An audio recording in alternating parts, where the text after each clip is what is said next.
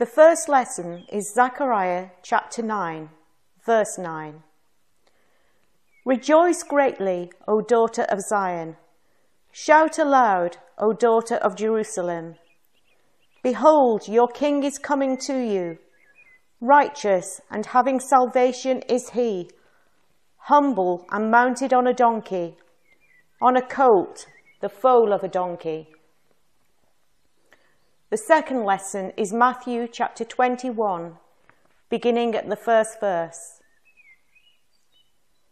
Now when they drew near to Jerusalem and came to Bethphage, to the Mount of Olives, then Jesus sent 2 disciples, saying to them, Go into the village in front of you, and immediately you will find a donkey tied, and a colt with her. Untie them, and bring them to me. If anyone says anything to you, you shall say, The Lord needs them, and he will send them at once. This took place to fulfill what was spoken by the prophet, saying, Say to the daughter of Zion, Behold, your king is coming to you, humble and mounted on a donkey, and on a colt, the foal of a beast of burden. The disciples went and did as Jesus had directed them. They brought the donkey and the colt and put on them their cloaks, and he sat on them. Most of the crowd spread their cloaks on the road, and others cut branches from the trees and spread them on the road. And the crowds that went before him and that followed him were shouting, Hosanna to the Son of David! Blessed is he who comes in the name of the Lord! Hosanna in the highest! And when he entered Jerusalem, the whole city was stirred up, saying, Who is this? And the crowd said, This is the prophet Jesus from Nazareth of Galilee. And Jesus entered the temple and drove out all who sold and bought in the temple. And he overturned the tables of the money changers and the seats of those who sold pigeons. He said to them, It is written, My house shall be called a house of prayer, but you make it a den of robbers.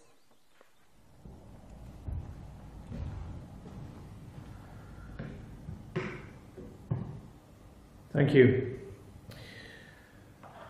One of the problems with a service on a day like today is that we're so familiar with the passage. It's one of those passages that perhaps every year on this day we go through. We use different gospels, but it's the same message. It's the same story of Jesus riding into the town, into the city. And so as we look at it, sometimes it doesn't feel very fresh. So I just want to kind of give a little bit of background and then start looking at the passage in greater detail. In the previous chapter, there's a moment when Jesus actually steps aside with his disciples, and it says in chapter 20, verse 17, Jesus foretells his death a 3rd time. And I want you to just try and imagine for a few moments what it must have been like for those young men, those disciples. They followed Jesus for 3 years, and it must have been at times a very intense period with them. And now he's turned his face to head to Jerusalem, and he's talking about his death. Now let me just read to you what he said. As he was going to Jerusalem, he took the 12 disciples aside, and on the way he said to them, See, we are going to Jerusalem, and the Son of Man will be delivered over to the chief priests and scribes, and they'll condemn him to death, and deliver him over to the Gentiles to be mocked and flogged and crucified, and he will be raised on the 3rd day. It tells us really that they didn't understand what he was talking about. To be on the outskirts of a city with a man who says what is going to happen to him, this most awful of experiences, this most awful of executions, the crucifixion, and to describe being flogged and scourged and mocked and spat upon. They must have been, in a sense, numb. Not numb being thick, but just not really able to comprehend what he was saying. And at the same time, they must have been afraid. If we're going there, he's going to be killed. What will happen to us? And as they progressed, they went to Jericho. And in Jericho, as he approached the city, there were two men sitting by the side of the road. They were blind, and they heard he was going past, and they began to shout and to cry out, "Jesus, Son of David, have mercy on us." And he stopped, and they were brought to him, and he said, "What do you want me to do for you?" And they said, "We want to see." And he healed them. So the disciples would see this man who's doing these tremendous things. Last week, it was the Lazarus who had died, and Jesus raised him again. And they're looking at this man who's performing miracles that nobody else has ever been able to perform, in ways that nobody else has been able to perform. And we're told by John at the end of his gospel that if everything he'd said and done had been written down, the whole world could not contain the books. So all that we have is a fraction of what the disciples experienced. And so as they moved towards the city, a real mix of emotion, a real mix of feelings and confusion. Jericho is about 15 miles from Jerusalem, and that's actually less than a day's travel. So as people were making their way for the Passover to get to Jerusalem, they would stop off in Jericho.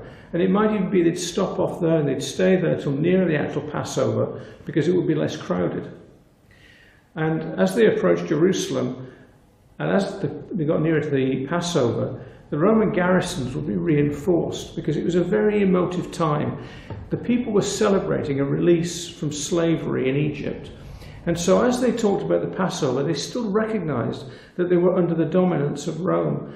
And so the Romans were always anxious that there'd be insurrection or rioting, or there'd be violence. And Jerusalem's not a big city. And if you imagine over 1 million people arriving for the Passover, I mean, if 1 million people arrived in any of our large towns, it would cause problems.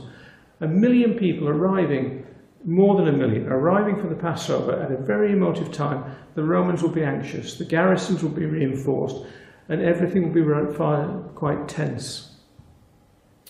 And as they drew near to Jerusalem, they came to Bethphage, to the Mount of Olives. And he sent two of his disciples, and he said to them, "Go into the village in front of you, and immediately you'll find a donkey tied and a colt with her. Untie them and bring them to me. If anyone says anything to you, you shall say, 'The Lord needs them,' and he'll send them at once." Now there's a big debate. Did he have divine knowledge, or did he plan it? We know on another occasion, he said to Peter was asked, "Does your master pay taxes?" And Peter said yes. In fact, he didn't. And so Jesus said to him, "Is it right that the son of the king pays taxes?" And Peter said no. But because Peter had said, "Yes, Jesus pays taxes," Jesus then said to him, "Go into the sea and catch a fish, and the first fish you bring out will have a 2 denarii coin for your tax and for mine." And that's exactly what happened. No way you could plan an event like that. So Jesus had divine knowledge, divine authority to make these things happen. On another occasion, he said to Peter that you're going to deny me 3 times before the cock crows. That happened. He said that one of you will betray me. And that happened. Judas Iscariot betrayed him. And so he knew things that ordinarily he couldn't know. But also we do know that Bethphage was a place that he frequently visited. He often stayed there. It's mentioned quite a number of times in the Gospels. So it's quite possible he had friends and disciples and people living in the village, and he could have prearranged this. We don't know, and it doesn't really matter. But what does matter is that the enactment of going into the village, into the city on the donkey, was actually from Zechariah 9:9. "Behold, your king is coming to you, humble and mounted on a donkey." So Jesus knew as he went into the city on that donkey, the people would look and there would be a sense of excitement. We'll look again at that in a moment. If you've been to Israel, or if you've been to Jerusalem, you'll know what it is like to stand on the Mount of Olives and to look at the city. It's a very popular image of the city. You look down onto the Temple Mount, which is now mainly clear, it's a flat space, but at one side there is a mosque with a golden dome. And many of the pictures we see of Jerusalem have that golden dome. But at the time of Jesus, it would have been the temple, Herod's temple. And this was a huge, massive, glorious looking building. It had taken 40 years up to that point, 46 years up to that point to build it. And so as they came over the Mount of Olives, they'd look down onto the city, and dominating the view would be this huge white stone temple. Ornate, elaborate, vast. It would have been a very impressive sight. Parts of it would have been coated with gold. And so as they came over the Mount of Olives, they would see that, and then they'd start to go down the Mount of Olives towards the city. The whole thing was awesomely impressive and very, very effective. But Jesus, as he was going down, we're told by Luke, who gives a slightly different account. He says exactly the same things, but he adds a few details. As they went down the hill, down the Mount of Olives, the crowds saw him and they came out to him. And they were taking palm branches and clothing, and they were throwing it on the road, and they were shouting, and they were celebrating. And the psalm they were using, 118, was a kingly psalm used for worship.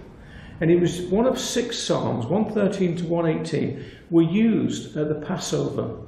And 118 was after the Passover. It was the final of the 6 psalms. And they were celebrating the liberation of the people, the redemption of the people from Egypt. So as they celebrated these psalms, they were celebrating the Passover and remembering God's act of releasing them from slavery in Egypt. And here Jesus is coming down, and they're quoting the same psalm now as he approaches the city.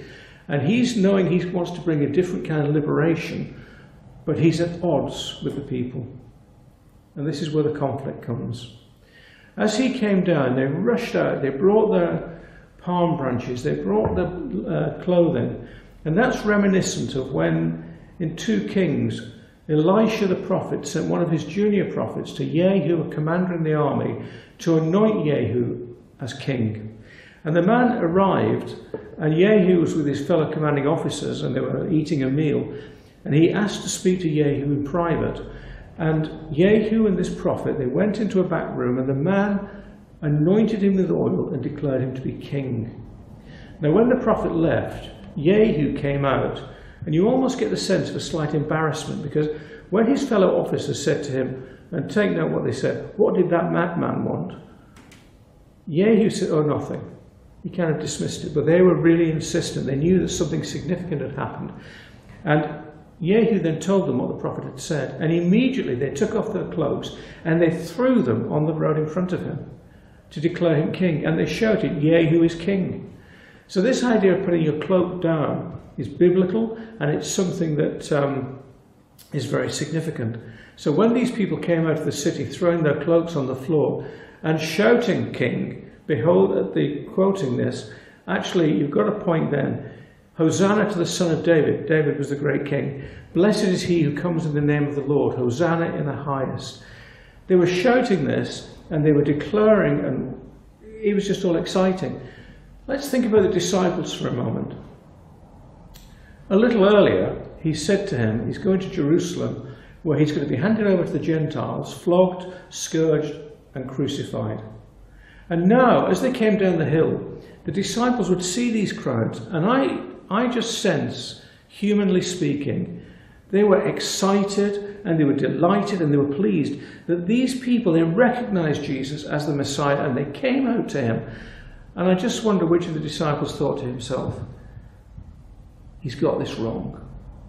He's got this wrong. They're not going to kill him. But you see, they didn't understand. And I don't think anybody can blame them for not understanding what was all happening here. This was all part of God's plan. And who could actually say, God has sent his son, born of a virgin, to have him crucified before the event? After the event, we understand it more. And even now, we only understand in part. There's many questions that we have about what was happening. But beforehand, I don't think anybody could grasp what was going on. And so as Jesus came down, these people came rushing out. And Luke tells us something quite interesting. He said that on the donkey, Jesus was weeping. Last week, when we talked about Lazarus, there was a point when Jesus was standing and he saw the people mourning, he saw their grief, he felt their grief, and in a very simple little sentence, John just puts, Jesus wept. And the word he used for wept is a word that, imagine a person who's sitting in a room on their own quietly, and there's just tears gently coming down their cheeks. It's that kind of weeping that was described there. But when Luke talked about it, he used a totally different word. And he talked about Jesus coming down the hill and weeping. And the word he used was much more powerful. It's the kind of grief that is uncontrollable. It's when you're sobbing, when the grief is really overwhelming and your shoulders are throbbing and you just can't stop the tears and the phlegm. It's just one of those awful moments when you look at somebody in absolute grief. That was Jesus coming down. And we have this whole conflict of emotion. The excitement of the crowd, the excitement and the confusion of the disciples, and the sadness and the grief of Jesus. What was going on here? Passover, the celebration of the redemption of Israel from the Egyptians. These people had come together, they'd heard about Jesus, they were excited to finally meet him and to see him, and they thought as he rode in on the donkey, he was going to lead them in revolution against the Romans. And if this prophet of God raised this revolution, they would win. That was the conviction. But Jesus was going to do something quite different. And as he went into the temple, in verse 12, as Jesus entered the temple and drove out all who sold and bought in the temple, he overturned the tables of the money changers and the seats of those who sold pigeons. And he said to them, "It is written, my house shall be called a house of prayer, but you make it a den of robbers." What we have here is the reason Jesus came. He came to purify the temple, to make it clean. But let's understand something. And this is really one of those root things that we need to build on as part of the foundation for our faith. When I go to London on the train from Otford, we pull into Victoria Station, and I then like to walk into the city to Trafalgar Square. And on that walk, I pass the Catholic Cathedral on the left, further on, Westminster Abbey, across the road, the Methodist Central Hall. And these are magnificent buildings. They're big, they're elaborate, and particularly Westminster Abbey, it's very ornate on the exterior of the building. We think of these as places of the house of God. That's how they're described. And we think of these buildings, and they're built to kind of declare people's faith, to proclaim our faith, our belief, our understanding in a great God, which is why so many churches have a spire pointing to heaven. But the reality is, they are of absolutely no significance. And I don't say that lightly, and I don't say that easily, but they are of absolutely no significance. The temple that Jesus came, excuse me, the temple that Jesus claimed to purify was the temple of the human heart. Friends, when we talk about our faith, it is all dependent on our relationship with God, God the Father. And there's only one way for that relationship.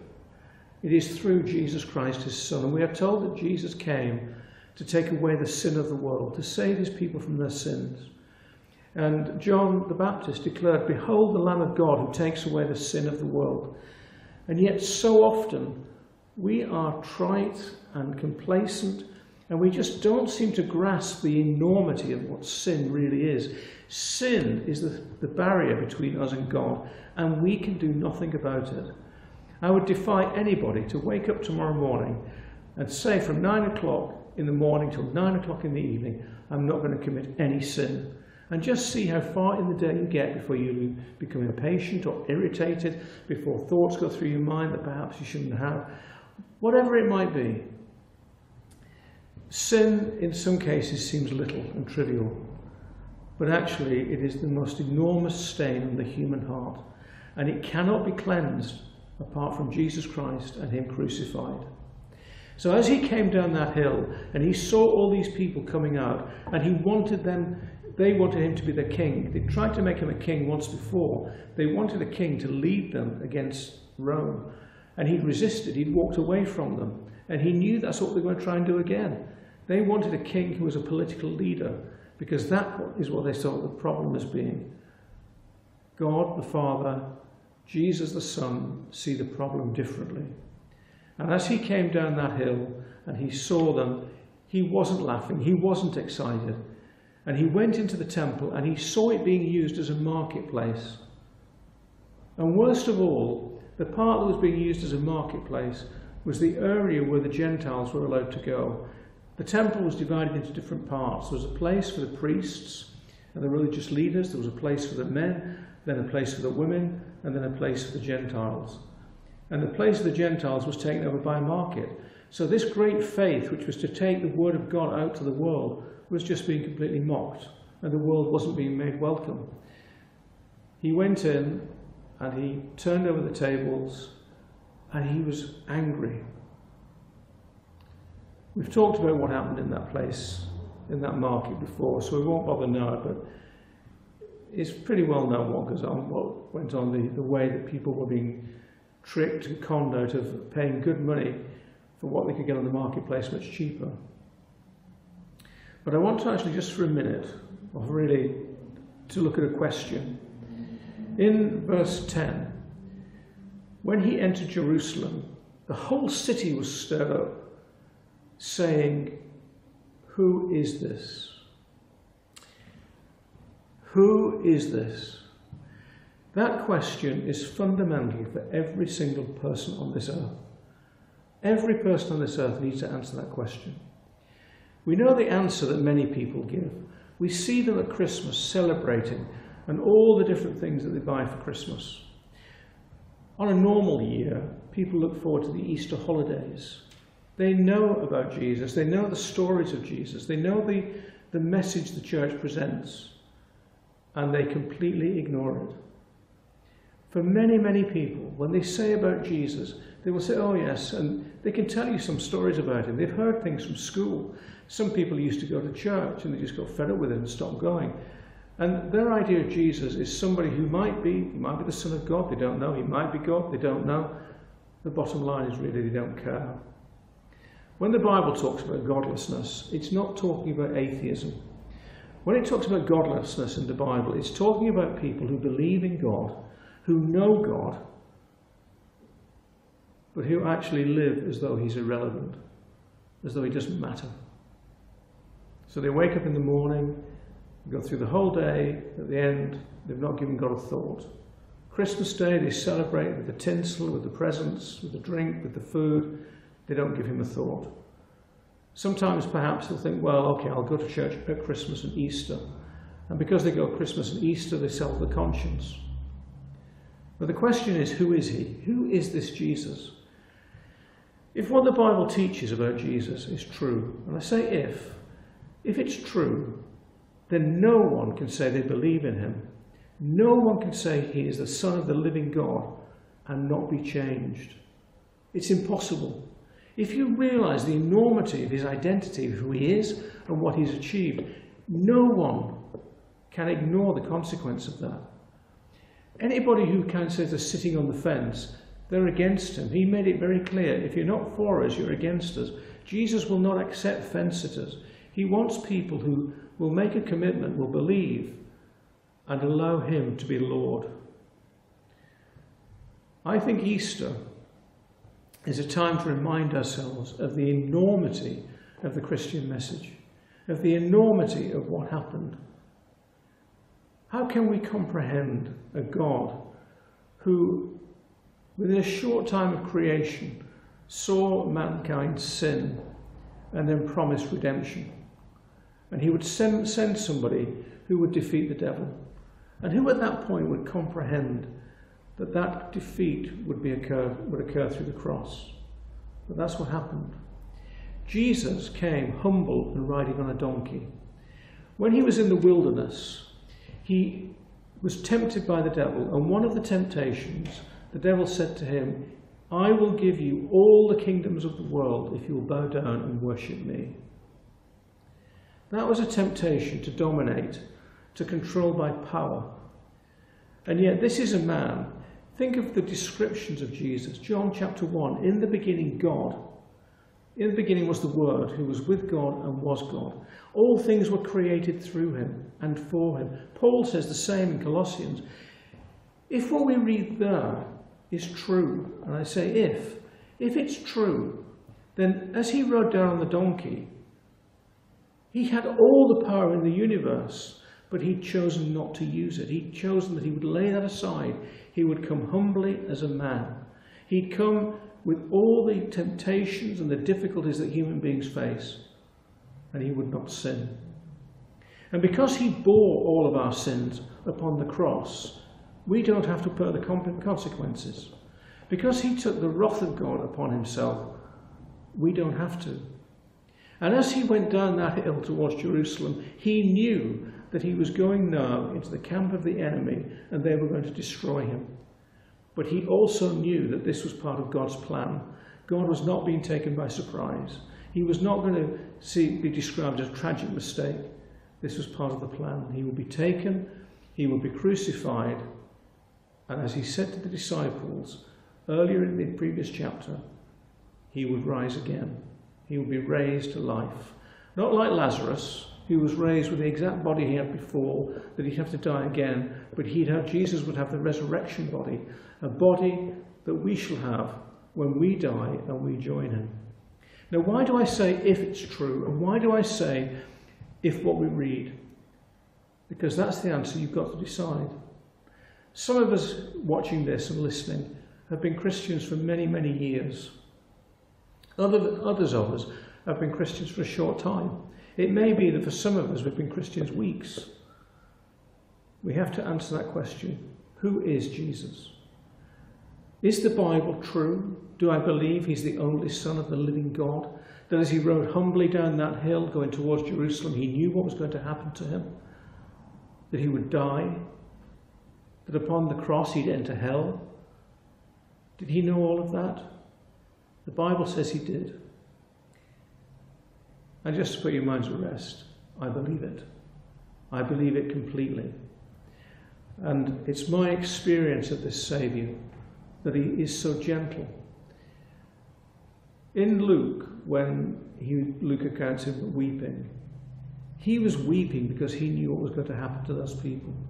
If you have any ideas, any images of an angry God who's waiting to get the baddies in front of him when he can just strike them and send them to hell, dispel them, get rid of them, because that's not the image the Bible gives. The Bible gives an image of a God who is reaching out to a disobedient people who treat him with contempt.